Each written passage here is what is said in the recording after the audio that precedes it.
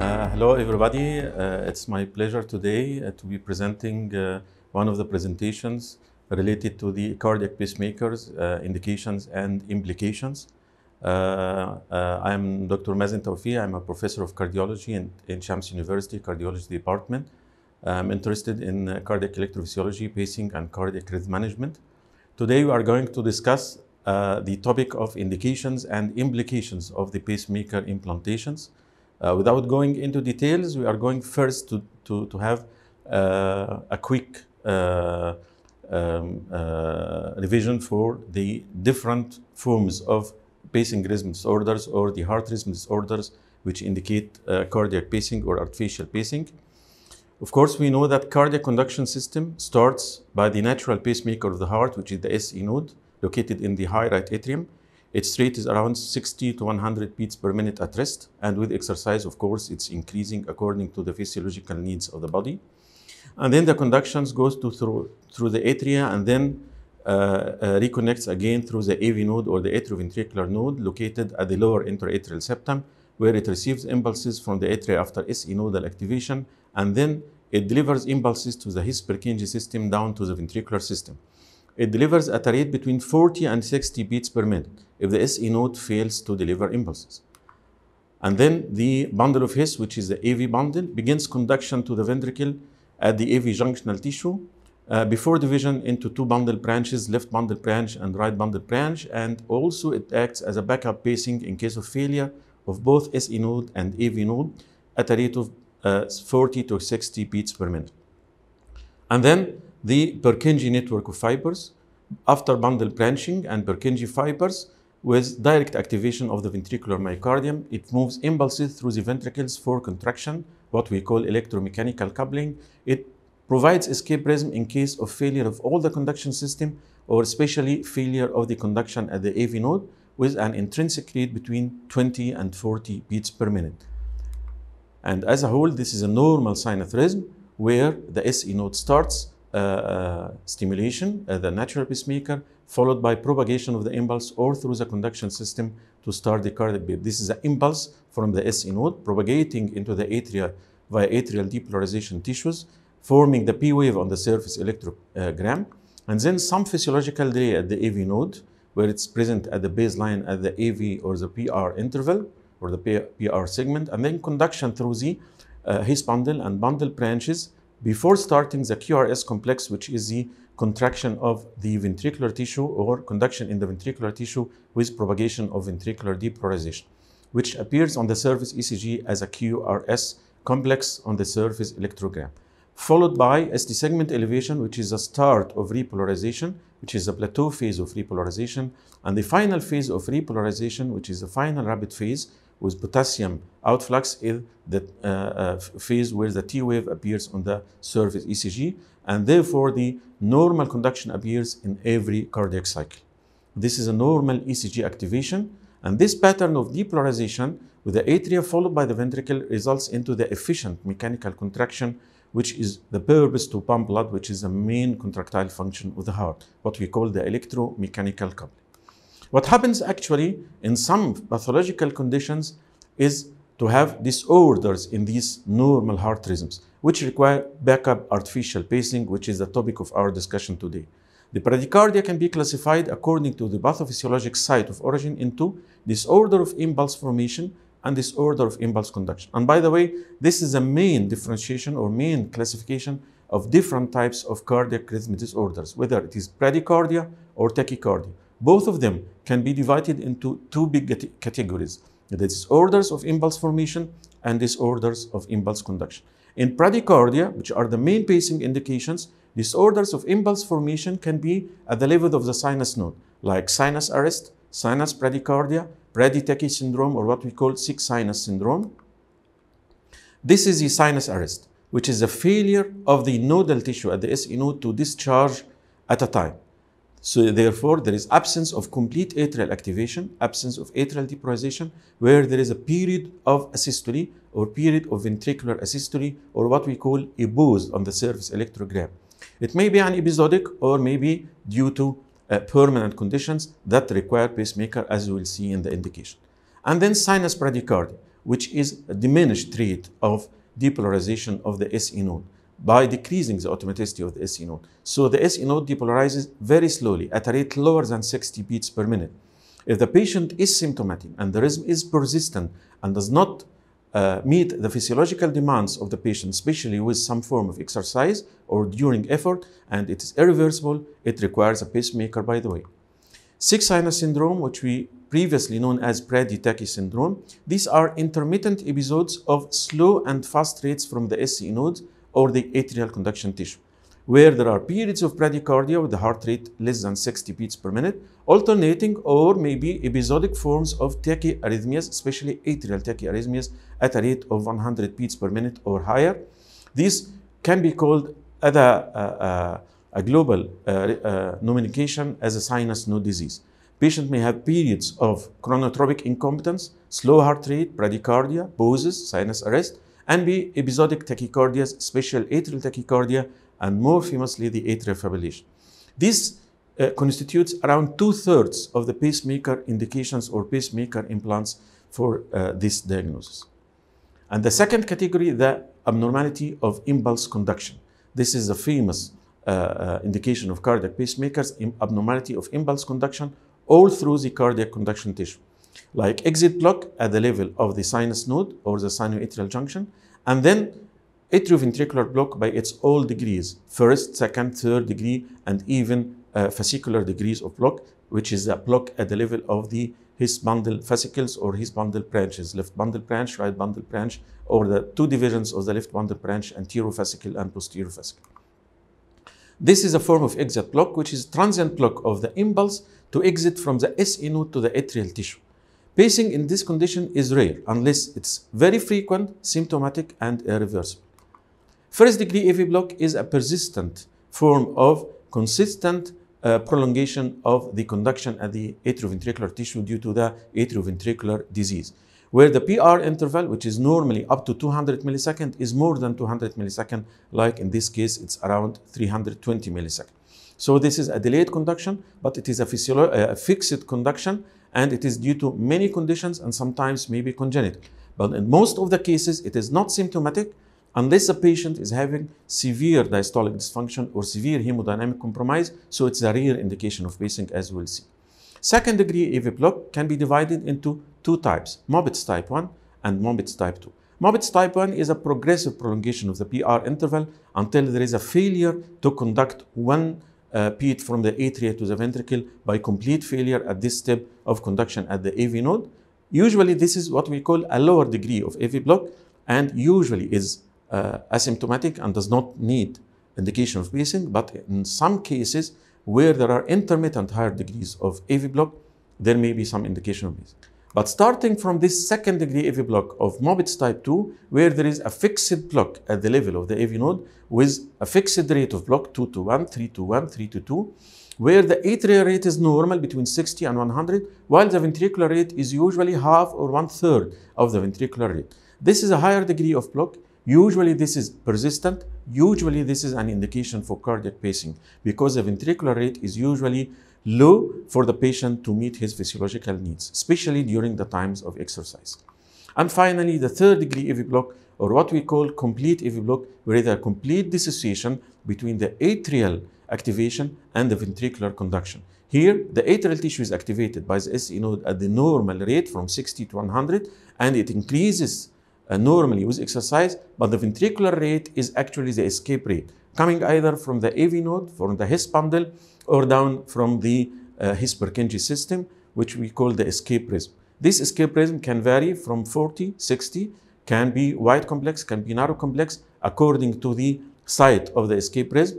And to be important to notice, the escape rhythm, if it's coming after or superior to the His bundle, we call it suprahisian block. It's usually narrow complex and a rate of 40 to 60 beats per minute. When it comes lower than the level of the His, we call it infrahisian block, coming from the lower His bundle or the His bundle branches, or the left or right bundle branch, or any Purkinje tissue fibers in the ventricle. It's called an infrahisian block. Usually it is a wide QRS complex and the rate between 20 and 40 beats per minute.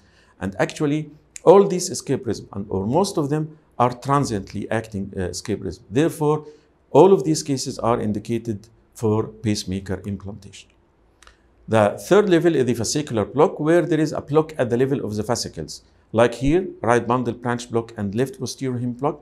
The second one is the right bundle branch block and left anterior hem block. The third one is the complete left bundle branch block. These are all called fascicular blocks. If it involves two fascicles only, it is called bifascicular block. If it involves more than two fascicles, like involving any degree of atrioventricular block, it's called a trifascicular block. And in some cases, there is indication for pacing in these forms of fascicular blocks. Like this trifascicular block, where there is complete block at the level of the right bundle branch and block at the level of the left anterior fascicle or left posterior fascicle together with a lower degree of AV block. This is called trifascicular block.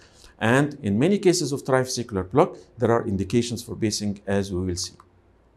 So this is to summarize the indications or the classifications of bradycardia, which are mostly the causes or the, for pacemaker implantation or the indication of pacemaker implantation, either due to impulse formation disorder or impulse conduction disorder. Pacemakers actually are electronic devices that stimulate the heart with electrical impulses to maintain or restore normal heartbeat back to physiological needs of the patient. Actually, more than 60 years ago, in the early 50s and then late 50s, complete heart block was treated using electrodes directly attached to the heart. This early observation instills the idea that cardiac electrical failure can be controlled and can be corrected. It ultimately led to the development of the totally implanted internal pacemaker devices through the cardiac venous system, like we all know nowadays. All cardiac pacemakers consist of two components: a pulse generator, PG, which provides the electrical impulse for myocardial stimulation, and one or more electrodes, we usually call them leads, which deliver the electrical impulse from the generator to the myocardium. Pacemakers, according to the number of the leads, can be divided or can be single chamber pacemakers or dual chamber pacemakers, as we will see. This is an implantable pacemaker system where the pulse generator is seen here, where it contains all the electrical circuits needing for pulse initiation and propagation. And these are the wires or the leads which are connected to the pulse generator and delivered through the venous system of the body to the heart to be attached to the myocardial tissue for delivering the impulse generated in the pulse generator. This is the pulse generator. It's multiple components. It contains the battery, which provides energy for sending the electrical impulse to the heart, and then circuit to control the different times and intervals and operations of the pacemaker, and then a connector to connect these pulse generator to the attached electrodes, which will deliver these impulses down to the cardiac tissue. And then these are the leads or the insulated wires, which are conduction electrodes to deliver the electrical impulses from the pulse generator down to the heart at the myocardial tissue. It sends normal cardiac depolarizations and it sends the cardiac depolarization signals from the pulse generator down to the myocardium.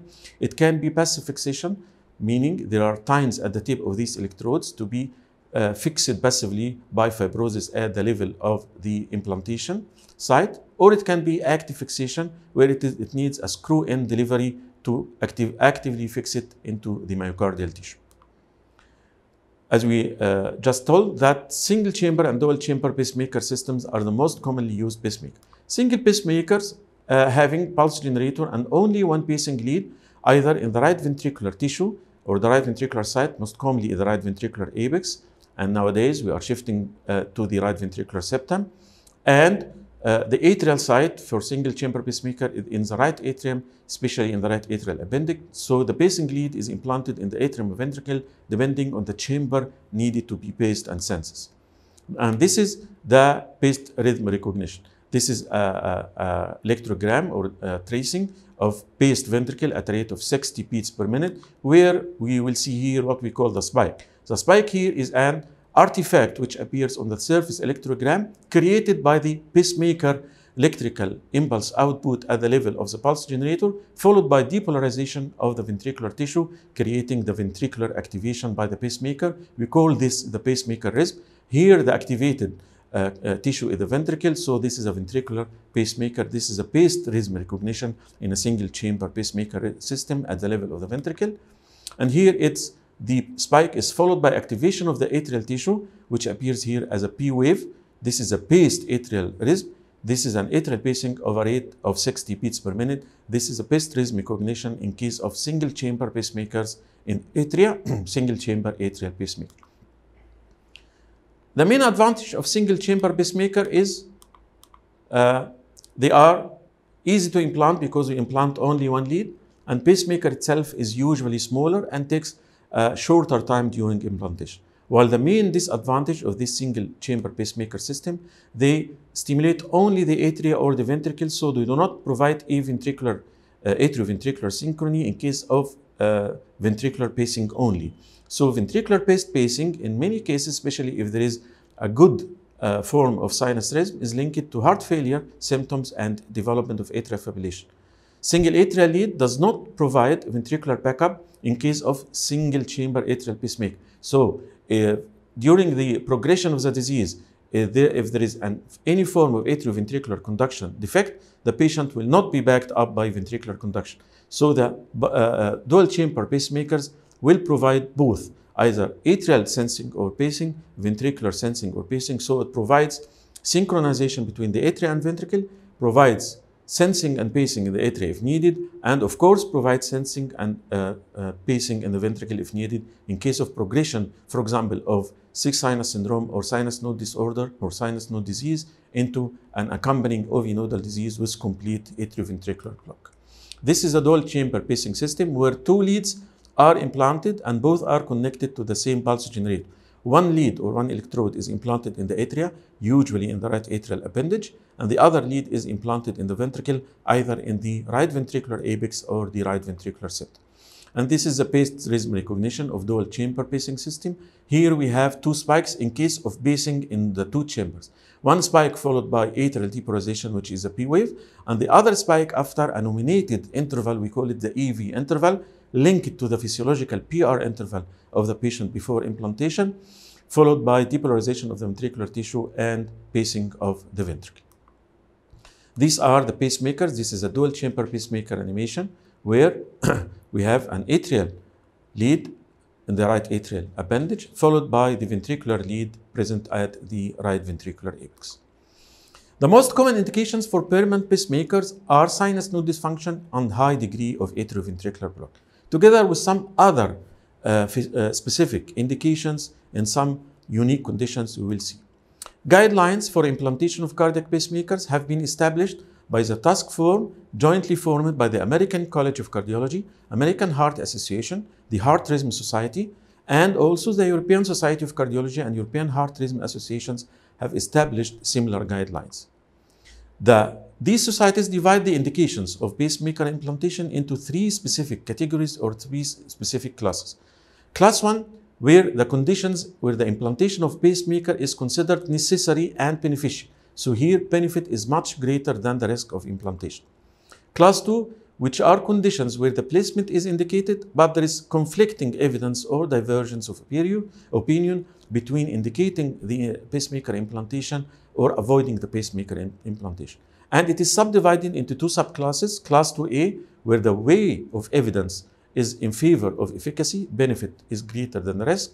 And Class 2B, the efficacy is less well established. Here the benefit is greater than or equal to the risk. While Class 3 recommendation is actually a contraindication. These are the conditions in which permanent pacing is not recommended, and in some cases it may be harmful, so risk is greater than the benefit, so there is no indication at all at the level of Class 3. We call it contraindication for pacemaker. The pacemaker indications, pacing indication usually require both symptoms and documented evidence of rhythm disorders.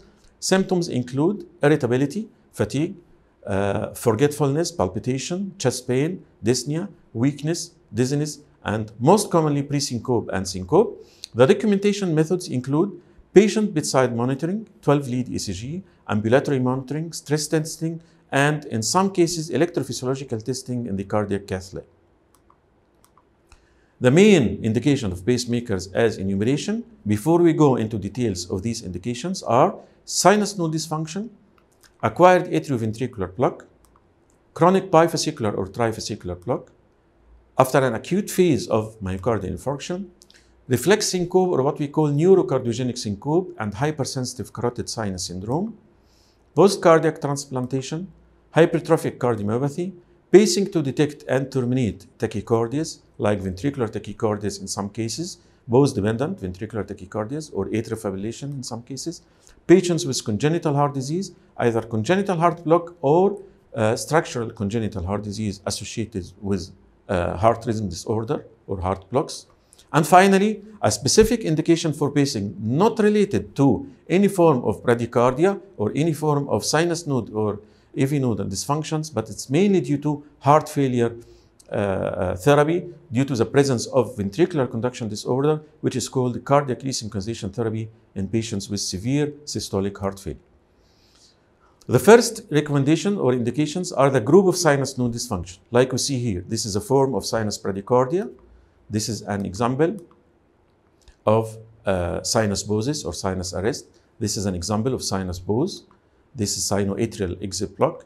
This is the sinus node 6 sinus syndrome or the bradytachy syndrome, where there are alternating periods between tachycardia and sinus ptosis or sinus blocks. The main indications are class 1 and class 2 indications. So, all through the coming slides, we will only enumerate the class 1 and class 2 indications because these are the main indications for pacemakers in these different conditions. In sinus node dysfunction, class 1 indication includes documented symptomatic sinus bradycardia, including frequent sinus ptosis, which produce symptoms, and symptomatic sinus bradycardia that result from required drug therapy for medical condition, like patients with severe ischemic heart disease who indicate or who need beta blockers or calcium antagonists and a heart rate control, and the symptomatic sinus bradycardia in these patients may indicate pacing, or any form of arrhythmias that needs antiarrhythmic drugs with the secondary side effect of symptomatic sinus bradycardia, with the need of these drugs for the treatment of these arrhythmias. The second indication is symptomatic chronotropic incompetence, which is failure to achieve 80% of the age-predicted maximum heart rate during formal or informal stress test, or the inability to mount age-appropriate heart rate during activity of daily living. The class 2 indications are the sinus bradycardia with heart rate less than 40 beats per minute, but no clear association between these symptoms and bradycardia. But actually, the patient is symptomatic with dizziness, pre-syncope, and maybe syncope, or effort intolerance, and every time we examine this patient, we find sinus bradycardia. The second indication is unexplained syncope when clinically significant abnormalities of sinus node function are discovered or provoked in the electrophysiological studies. The minimally symptomatic patient with chronic heart rate less than 40 beats per minute while awake. These are the different indications of sinus node dysfunction indicating pacemakers. The second category is the blockage at the level of the AV node. This is an example of the second degree Mobitz type 1 AV block. We call it the Winkbach, where there is a progressive prolongation of the PR interval until one P wave or one atrial signal is not delivered to the ventricle, resulting into a pause. This is a second example, which is the AV block second degree Mobitz type 2, where there is a fixed rate of block, and the ventricular rate is usually 1/2 or 1/3 or 1/4 of the atrial rate, depending on the level of block or the degree of the second degree fixed block. And this is a third degree AV block, where there is complete dissociation between atrial activation from the sinus node and ventricular activation from the escape tissue. Here there is a narrow escape rhythm coming from the suprahisian tissue, and here there is a wide escape rhythm coming from the infrahisian tissues. In all these two types, we need, of course, pacemaker.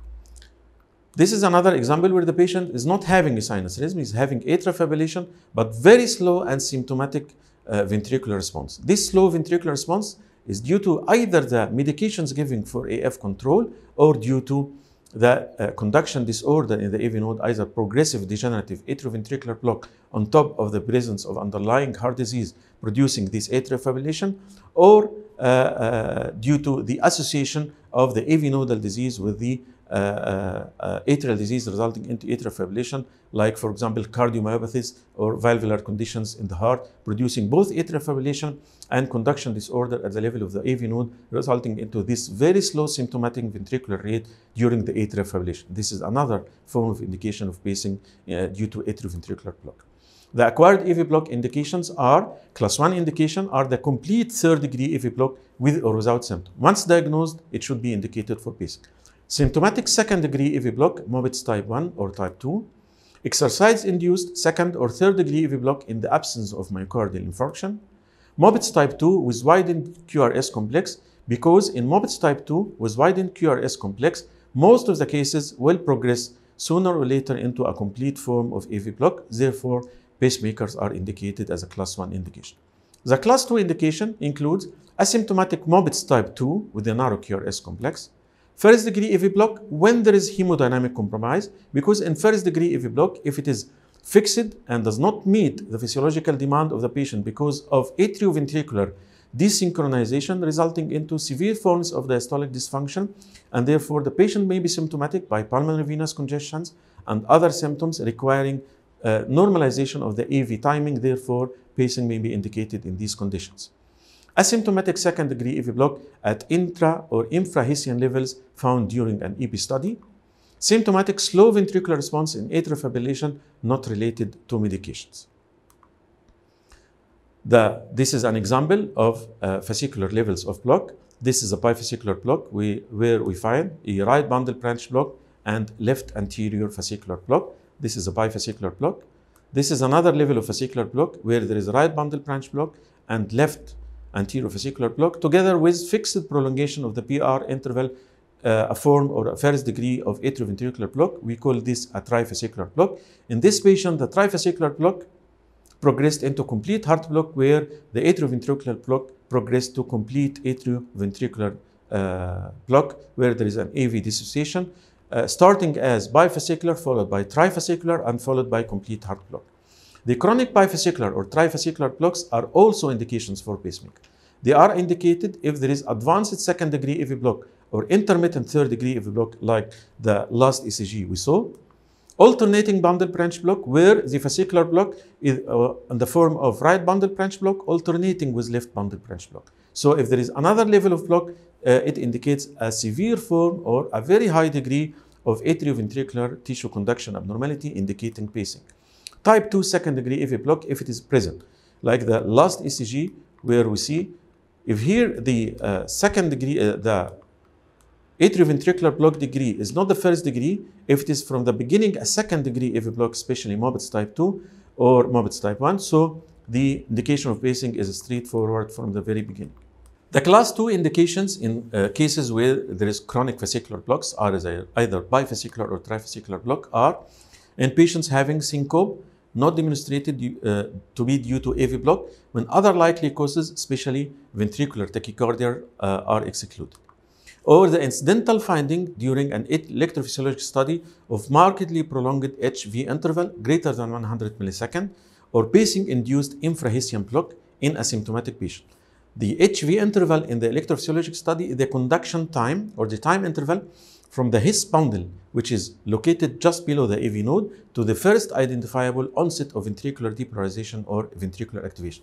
If this time interval during the EB study is more than 100 milliseconds, in cases of bifascicular or trifascicular block, this is a class 2 indication for pacemakers.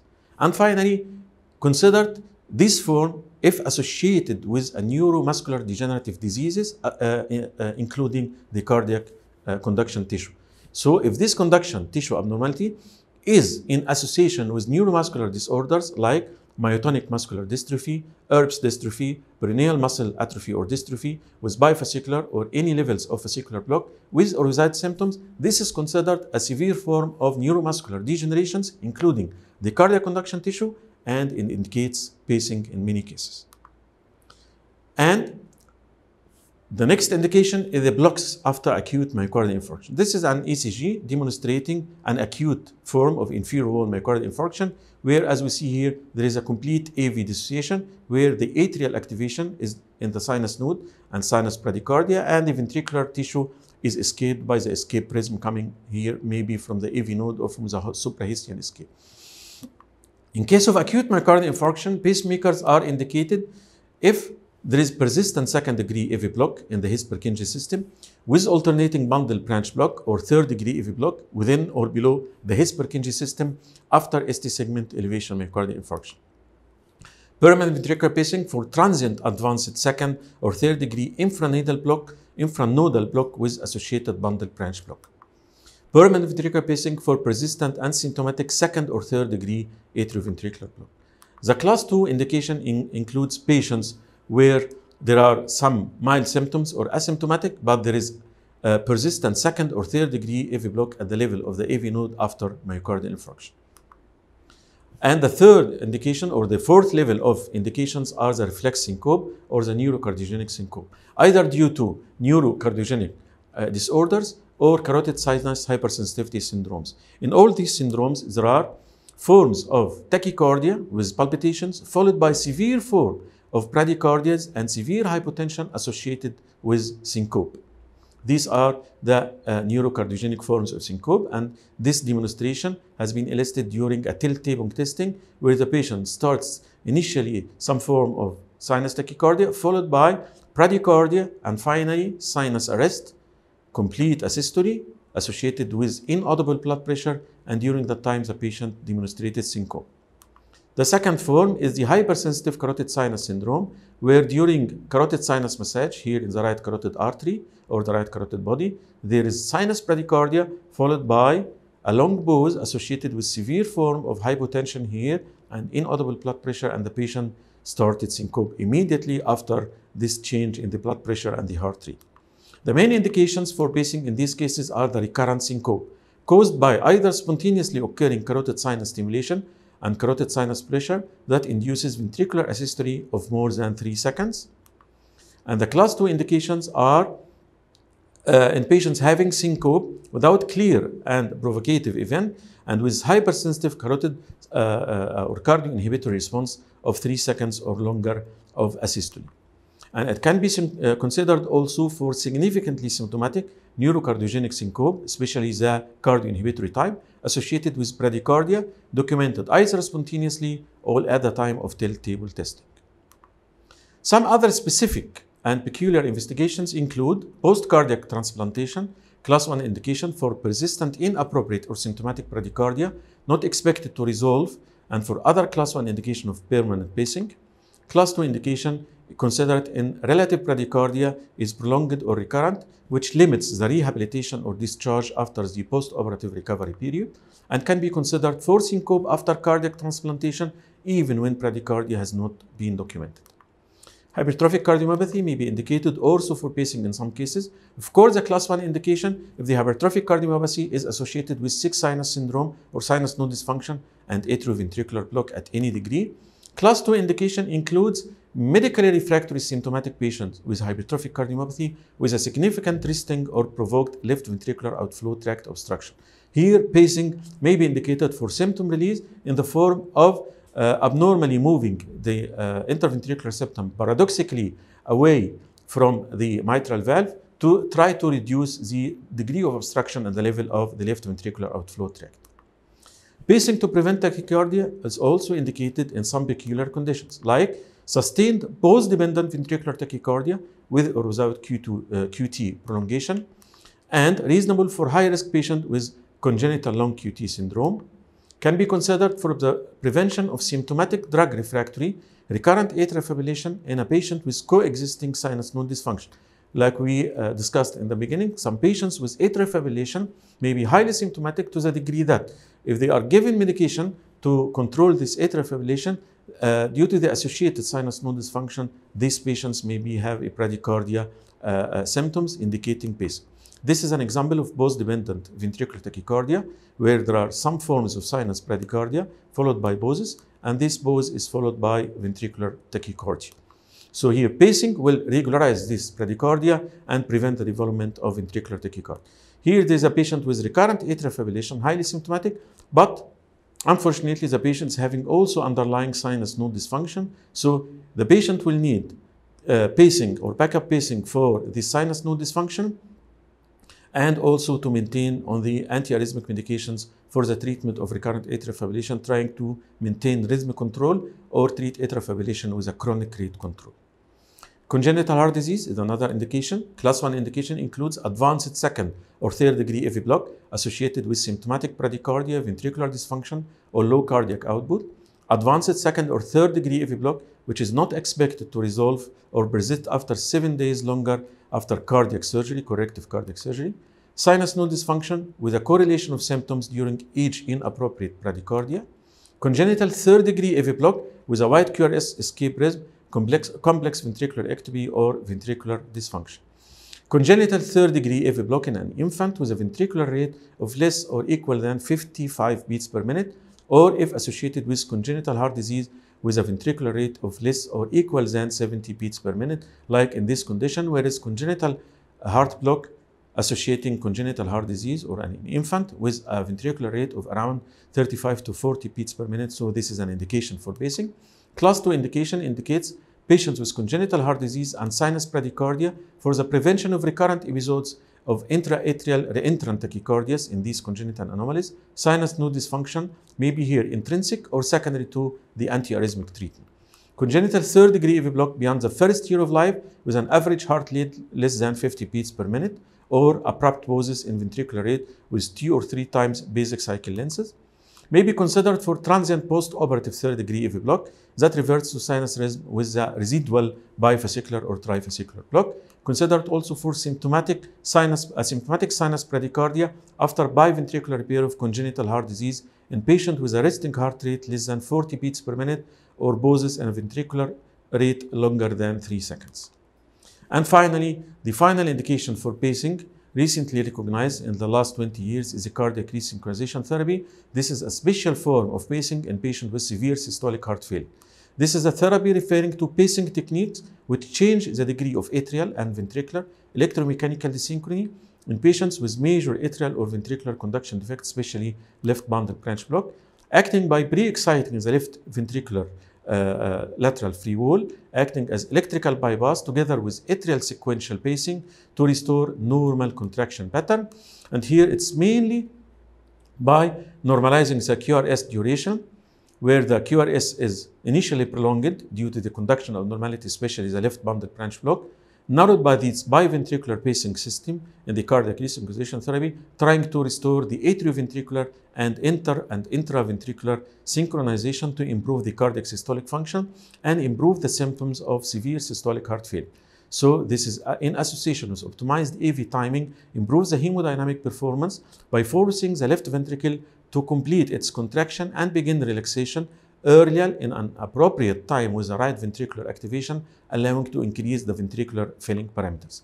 Here, the biventricular pacing system in the CRT is composed of 3 leads. One lead in the atrium, in the right atrial appendage, and the second lead, like usual, in the right ventricle, in the right ventricular apex or septum, and the third lead goes through the coronary sinus far down to the left ventricular lateral free wall branches to pace the free wall of the left ventricle. And here is the system recognized under the X-ray, the right atrial lead, right ventricular lead, and the left ventricular lead placed on the surface of the LV via the coronary sinus. The main indications are class 1 indication, where the patient with left ventricular systolic dysfunction with an ejection fraction of 35% or less, sinus rhythm, left bundle branch block, and functional New York Heart Association class 2, 3, or 4 symptoms, with while these patients are in optimal guideline-directed medical therapy with a QRS duration of 150 milliseconds or more. CRT with or without ICD is indicated in these patients as a class 1 indication, while class 2 indication include other categories of these patients with systolic heart failure. If the left ventricular ejection fraction is equal or less than 35%, with sinus rhythm, left bundle branch block, with New York Heart Association classification. If class 3 and class 4 are not including class 2, here the QRS duration is between 120 and 149 milliseconds. Or if the left ventricular ejection fraction is less than 35% sinus rhythm, a non-left bundle branch block pattern with a QRS duration should be equal or more than 150 milliseconds, and the New York Heart Association classification should be class 3 or ambulatory class 4 on guideline-directed medical treatment. And it may be useful in patients with atrial fibrillation and ejection fraction of 35 or less on guideline-directed medical therapy if the patient is requiring ventricular pacing or meeting CRT criteria and AV nodal ablation or pharmacological rate control will allow near 100% need for ventricular pacing. So here, biventricular pacing or cardiac resynchronization therapy will be the most appropriate for these patients. Or if the patient with an ejection fraction of 35% or less and the functional class is 3 or 4, while there is a frequent dependent on ventricular pacing or any other indication for cardiac pacing, here CRT would be a reasonable approach. This is an example of the patient with systolic dysfunction where the left bundle branch block is present with a QRS duration of 181 milliseconds, and after CRT, the QRS duration is reduced to 120 milliseconds. And this is X-ray of the patient before implantation of CRT, where there is cardiomegaly and pulmonary venous congestion. After implantation of the CRT, the cardiac dimension and volumes have been reduced, and the pulmonary vein congestion have been so much improved in this patient 6 weeks after implantation of the CRT. The final message is a contraindication to pacemaker. Like in any other procedure, the insertion of pacemaker should be chosen wisely for particular patient. There are situations in which pacemaker insertion is not beneficial or not enough to support its use. So these are the contraindication of pacemaker. Sinus bradycardia without significant symptoms or asymptomatic first degree AV block. AV block that's expected to resolve and unlikely to recur like drug toxicity or any other transient conditions. Pacemaker is not indicated in sinus node dysfunction patient with symptoms suggestive of bradycardia that have been documented to occur even in the absence of bradycardia. So if the patient is asymptomatic second degree Mobitz type 1 AV block, asymptomatic prolonged PR interval with RR interval with atrial fibrillation or other causes of transient ventricular bosses, hypersensitive carotid sinus response to carotid sinus in the absence of symptoms or in the presence of vague symptoms like dizziness, lightheadedness, asymptomatic bradycardia during sleep. CRT is not indicated in patients whose functional status and life expectancy are limited due to non-cardiac conditions, or in narrow complex patients less than 120 milliseconds, or in right bundle branch block with left axis deviation without syncope or other symptoms compatible with intermittent AV block, long QT or torsade bois due to reversible causes like drugs or electrolyte abnormality, in the presence of an accessory pathway that had the capacity for rapid antegrade conduction, and patients with New York Heart Association class 1 or 2 symptoms and non-left bundle branch pattern with a QRS duration less than 150 milliseconds. Also, as a procedure, there are some complications for pacing. The majority of these complications occur earlier, either during hospital stay or in the first 6 months. Lead complications like lead dislodgement, fracture, or failure are the main reasons for re-implantation or revision of the pacemaker system and CRT devices. Other complications include infections, hematoma formation at the site of a pocket formation, pericardial effusion or tamponade, pneumothorax, coronary sinus dissection or perforation during CRT implantation. All pacemakers were non-MRI safe or non-MRI compatible. Now, newer pacemakers are mostly MRI compatible devices. Final message is a clinical implication. 1 or 2 slides more to include the clinical implication of pacing, and especially during CRT. Pacemaker implantation or CRT in heart failure patients has shown some mortality benefit, like here in the CARE heart failure study, which included patients with an indication for CRT. There has been an evidence from multiple randomized trials that these patients with CRTD and reduced ejection fraction show an improvement in the functional class and improving of the mortality rate in these patients on the long term, as indicated by these long-term studies.